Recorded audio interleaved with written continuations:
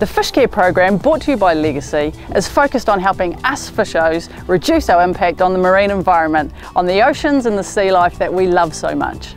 FishCare has 5 principles, and the first principle is to target legal-sized fish. The fewer small fish we catch, the less chance of harm.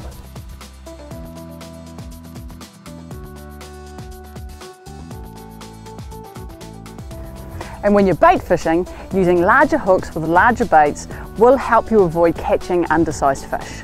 Use non-offset circle hooks for bait fishing whenever possible. Circle hooks lip hook fish more often than J hooks and give undersized fish a better chance of survival when released and handled with care. A study in the Hauraki Gulf found the survival rate of lip hook snapper was 90 to 95% when caught in depths of 14 to 20 metres of water. If you are using J hooks, try 7 bar O or larger. The smaller J hooks are not only more likely to catch undersized fish, but they're also more likely to gut hook fish. Alright, so what we have here is an 8 bar O non-offset heavy gauge circle hook. Now I always use these when I'm fishing for kingfish. It allows the fish not to get hooked in the gut and hooked in the corner of the mouth nearly every single time. So it allows you to release those fish if you want to, and obviously if they're undersized as well, and it keeps them in prime condition. About 1.5 meters of either 80 to sort of 120 pound leader onto a swivel with the sinker above it. Now that allows the bait to swim freely, but it also means that if you get busted off, that kingfish isn't going to be dragging around a sinker. If you haven't tried them, the FishCare program recommends using the target appendage hooks because they're practically impossible for small fish to swallow. And they're also great for long lining or when you're using your rod and reel. But when you're bait fishing, fish actively. Hold your rod and reel, keep in touch with your bait, ready to set the hook once you get the bite.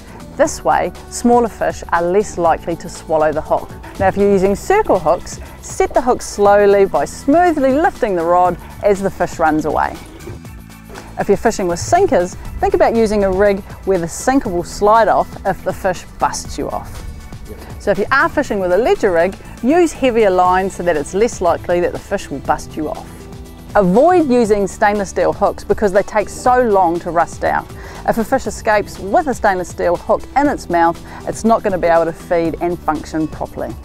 So if you're finding that you are catching lots of undersized fish, think about moving location or increasing your hook size or your lure size so that you're targeting legal sized fish. When you're choosing your tackle, think about the fight time. The shorter the fight time, the more likely it is the fish will survive when released. So when choosing your outfit, think about bringing the fish in relatively quickly. As Kiwis, we are so lucky to have this beautiful marine environment right on our doorsteps. And if we all play our part and all care, then our kids and our grandkids will thank us. Legacy wants to thank the following people for their help in producing this video and their ongoing support of Legacy.